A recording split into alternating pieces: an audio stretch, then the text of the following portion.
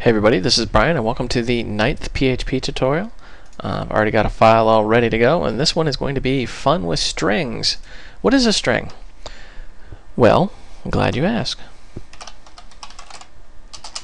A string is just a variable. We've made a couple of them so far, but it's a special variable because it's inside of quotes.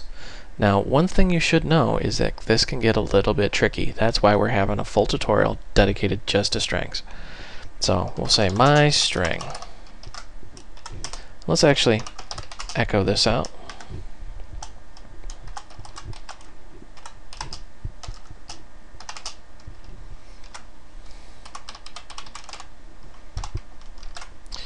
See, ta-da, there's my string. Now how can this get a little tricky? You notice how a string starts with double quotes. Well, PHP is actually very forgiving. You can start it with double or single quotes. The problem comes in, whichever one you started in, you'll need to escape it later. And let me explain that. Let's say my quote.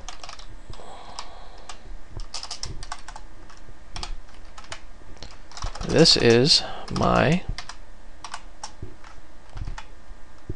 quote, whoops, can't spell, for the day. Notice how Komodo IDE is basically barking at me saying, hey, syntax error, you screwed something up. Well, what it's complaining about is these quotes. We have a string within a string, basically, according to this. Our delimiter is a double quote, and we have a double quote here. So what it's thinking is that this is a string, and that this is a string, and then we've got this quote thing in the middle that it doesn't understand. So what we need to do is escape it. And by escape it, I mean you simply put a slash in front of it. That way it treats it as a character and not as a quote.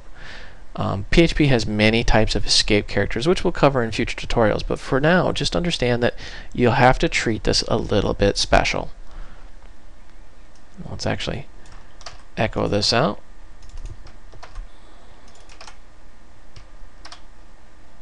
See, this is my quote with the quotes in there for the day.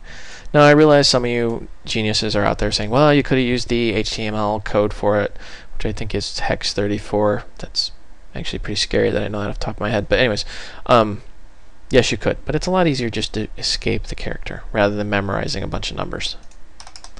Now, let's actually play with this a little bit and do my single quote. What we're going to do now is we're going to change the delimiter to a single quote.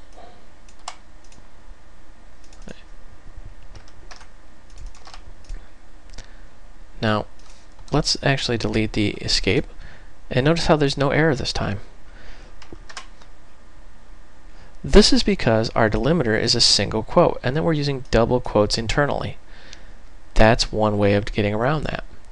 The problem comes in, and let's actually say, let's call it single example. You think you're smart and you're doing this, and you say, okay, Bob's idea was dumb. Well, we shouldn't have to escape that because we're using single quotes, right? But look, oh, we got to escape this. So either way, you're not going to get out of escaping. You're just going to have to learn to deal with it. Unfortunately, this is a holdover from a C-style language. All C-style languages use this. When I say C-style, I mean PHP was derived pretty much from C++ and a mixture of Java, I believe. So C-style languages like C, C++, Java, C#, there's a boatload of others have the same issue. That's why you need to know it. Now, strings are a special type because they have to be quoted, and there are a ton of functions that involve strings. If you don't know what a function is, it's code that's already been written for you. Somebody else already wrote code, you just have to know how to call it. And we're going to cover functions in the next tutorial. But if you go out and look, there are a lot of functions just for strings. Wow, yeah. We're not going to cover all these, but we're going to cover some of the more popular ones. For example, we're going to get the length, did I misspell that? I did, of a string. we're going to say echo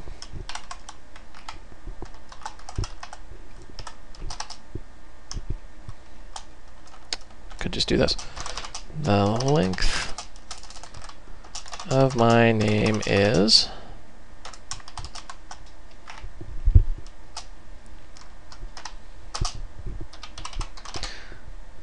strlen, which is short for string length. And we have to notice how it's asking for a string, and it even says gets the string length. You can just go ahead and type your name in there. Save it, let's run it. The length of my name is 5. Well, B-R-Y-A-N. Sure enough, 5 characters. So now, let's cover, let's do a position of a string. Like I said, I'm just going to cover some of the more popular ones here. There's over 700 functions in PHP, in case you're wondering, so there's a lot to know.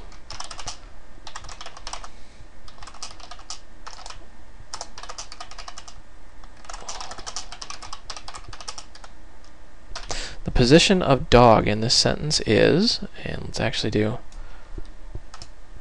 str pose for string position. And notice how it's wanting a string haystack and string needle, meaning you're looking for a needle in a haystack. So the first one is the haystack, as it's called. And let's actually say, grab this whole thing.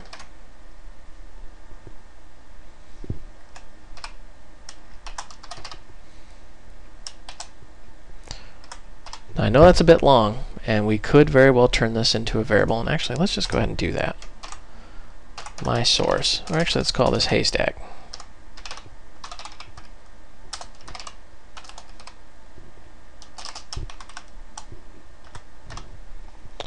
So we're going to say the position of the string is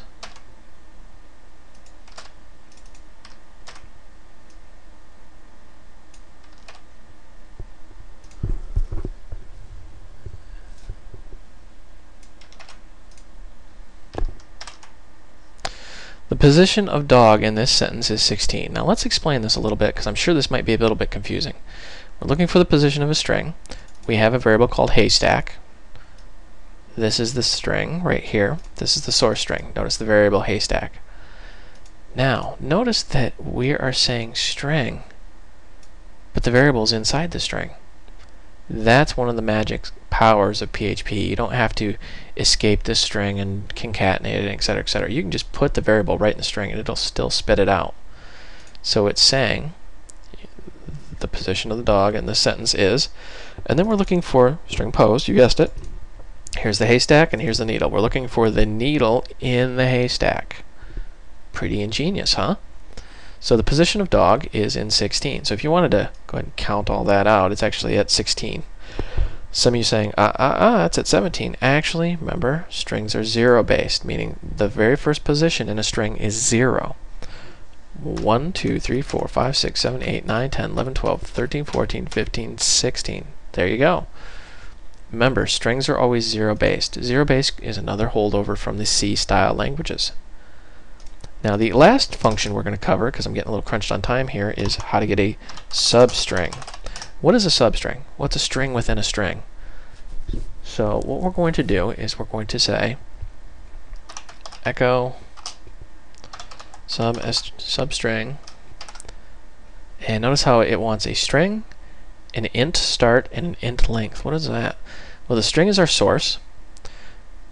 The int is an integer or a number, meaning the position within the string to start at.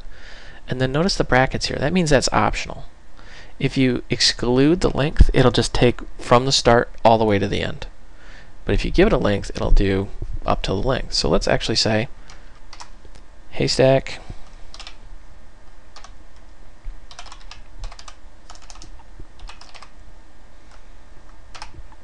and let's start it at the 3rd position and grab 4 characters, just because we can. And let's actually do this. Oops.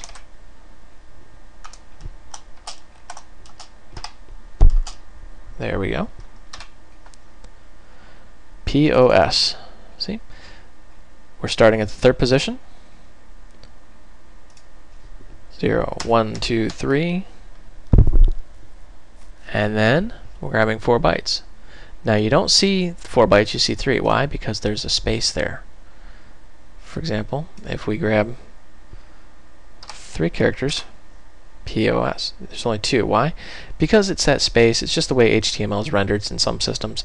Probably a better example is if we say 0 to 3, you get the word the. See? And if you say 0 to 2, you'll get, you guessed it, TH. Well, that's all for this tutorial. I hope you found this educational and entertaining, and thank you for watching.